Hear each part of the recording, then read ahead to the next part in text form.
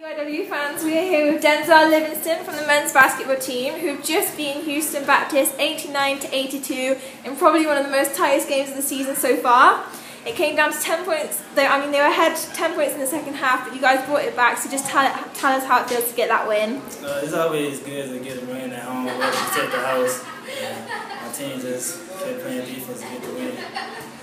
Great, and they broke away with a couple of important three-pointers in the second half, and you also lost Ian Markov to an injury. So how do you guys compensate in the defence for the height, for the loss of height there? With the big fella, we knew we had to rebound more and get more guards in there.